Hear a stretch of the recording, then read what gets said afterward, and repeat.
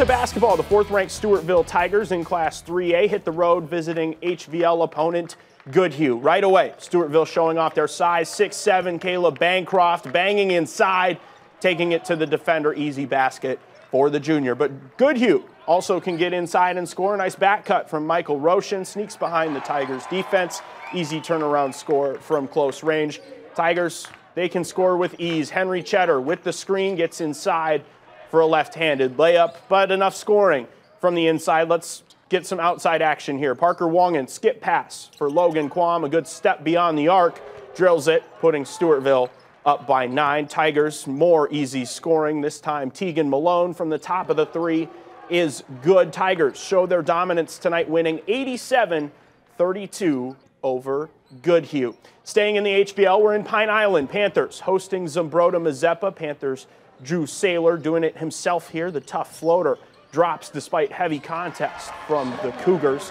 Speaking of the Cougars, Oliver Liffrig finds the soft spot in the paint. Nice pass, and Liffrig flanks it off the glass. More from ZM as Carter Christofferson is going to take this to the rack. He feels the defense converge while he's off his feet. One more pass to Connor Fogarty.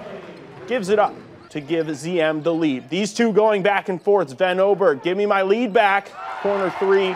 He says thank you. Pine Island back up by 1. But something changed after the half. One team kept the momentum, the other stalled.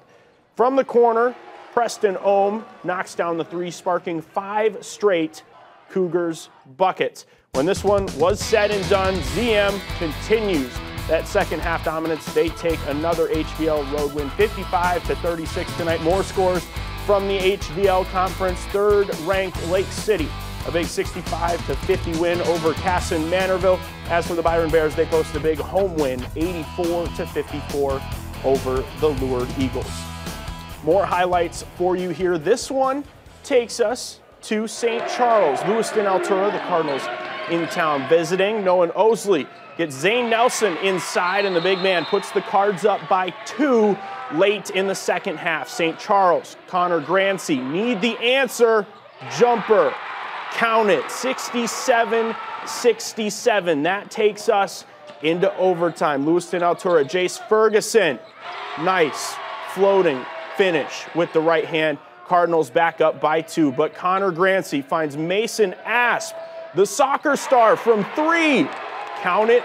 Saints lead by 1. Cardinals coming the other way. Ferguson to Zane Nelson inside, and now the Cardinals back ahead by 1. Mason Asp at the free throw line, tied this one at 71s. Now can he clutch up and connect? 4 seconds left on the clock. He's got it, giving his team the lead. This one, an overtime thriller from St. Charles. The last second heave, no good. Saints win in overtime, 72-71.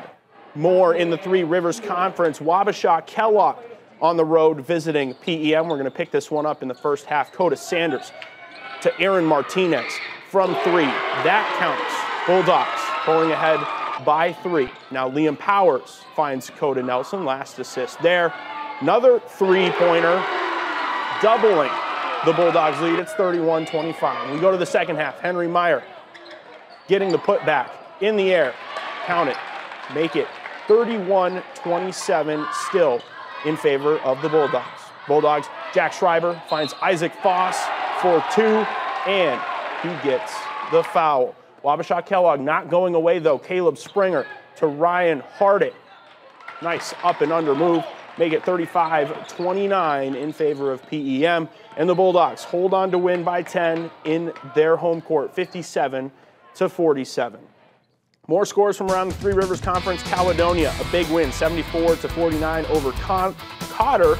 Another overtime game tonight. Dover Iota squeaks it out over Chatfield, 62-58, and the Rushford-Peterson Trojans, no problem on the road, winning by 10 over Fillmore Central.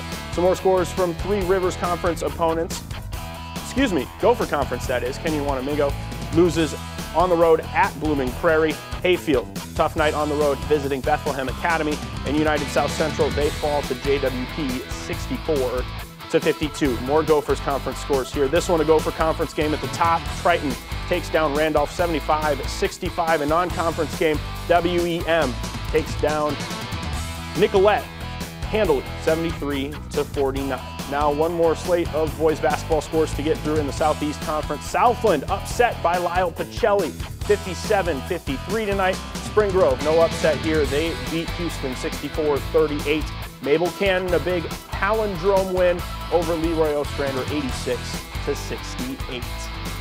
One last final Southeast Conference scores here. Glenville Emmons, a nice home win over Grand Meadow by 20, 76-56. Schaefer Academy, a big win on the road visiting Lanesboro, 88-69.